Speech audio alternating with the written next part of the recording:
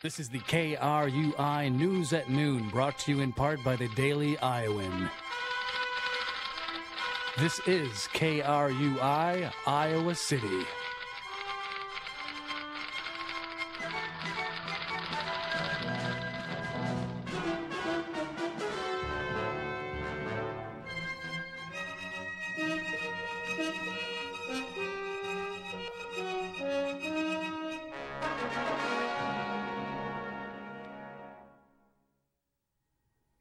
It is noon in Iowa City. The temperature is 65 degrees, and for KRUI, this is the latest news. I'm Dallas Warren. And I'm Taylor Lemus. And here are the headlines for this Monday morning. Donald Trump avoids paying taxes, Kim Kardashian is robbed in Paris, and clowns are a month early to the Halloween party. But first, some news from the 2016 presidential race. Donald Trump's campaign faces some pressure after his tax records were acquired and made public by the New York Times. According to the records, Donald Trump declared a $916 million loss on his 1995 income tax returns. With a tax deduction that large, it has allowed him to legally avoid paying federal income taxes for 18 years. Presidential candidates have made their tax records available to the public for decades, so Trump refusing to do so is a central issue in the campaign, with the majority of voters saying he should release them.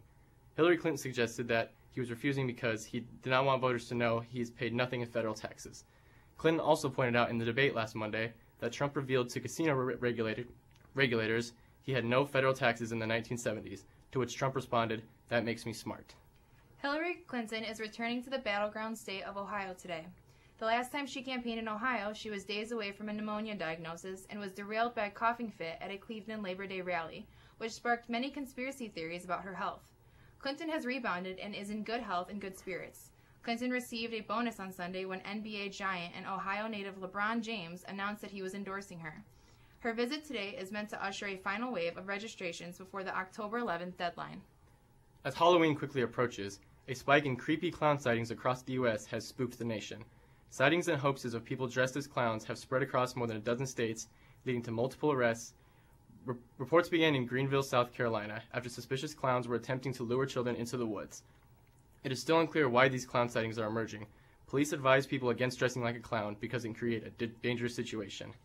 Speaking of dangerous situations, UI police issued a hawk alert Sunday afternoon after a homeless man pulled a knife on a group of people in an alley off of Market Street.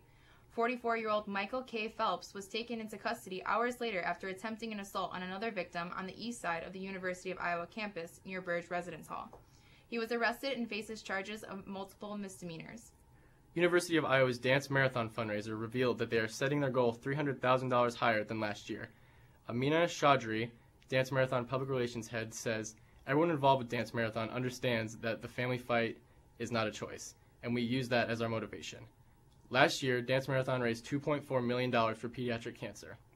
This year's Dance Marathon is scheduled for February 3rd and 4th, 2017, and you can sign up on the organization's website.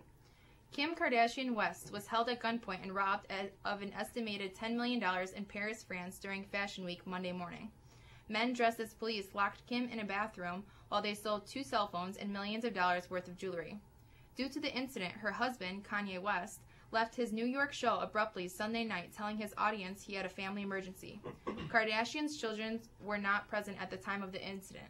Kim remains badly shaken up but physically unharmed. Hurricane Matthew turns northward towards Haiti, Cuba, and Jamaica, causing officials in the U.S. East Coast to start making preparations for the blow. Hurricane Matthew is projected to be a Category 4 storm, the most powerful Atlantic tropical storm since 2007. Hurricane specialists believe that the hurricane will maintain the strength, prompting the U.S. State Department to warn American citizens to leave both the Bahamas and Haiti. Additionally, the Haitian government has opened emergency shelters across the country to maintain safety. Captain Bill Campbell will be Iowa City's new interim police chief for 90 days and will replace Captain Troy Kelsey. The police chief position was left vacant after Chief Sam Hartigan retired in June. The city is still reviewing applications for a permanent police chief but continues to keep a high level of public safety service. If a permanent police chief is found sooner, Captain Bill Campbell will not serve the full 90 days. Iowa City will offer updates on their search for a permanent police chief on their website.